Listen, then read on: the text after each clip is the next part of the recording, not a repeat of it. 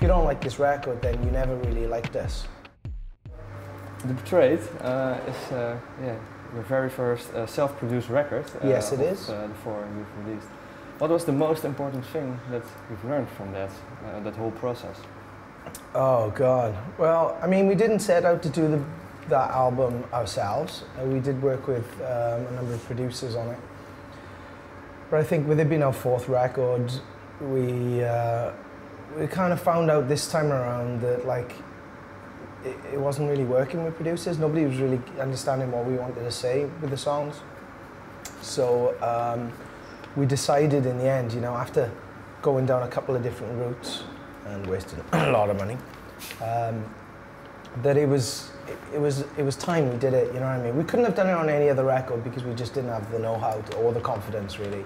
But we've learned so much from all the producers we've worked with in the past that it was just our time, you know what I mean, to do it ourselves. And Stuart, the bass player in the band, sort of produced it and mixed it and everything like that. So I think the two main factors about what was good for us to record it ourselves was, one, we could put our trust in Stuart because he knew how we wanted to be perceived as a band. So we could actually, nobody knows us better than ourselves.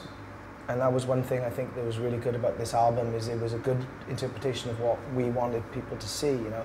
If you don't like this record, then you never really liked us. If you know what I mean. No, that's not true.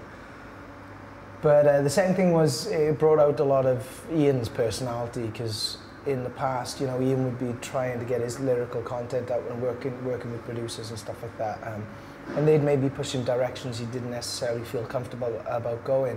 Whereas because Stuart knew Ian and vice versa, they were able to actually get a really good presentation of Ian's personality in the lyrics. So from both perspectives, it worked really well for us. Okay, what was it that you wanted to say with the songs that the producers and the labels didn't understand?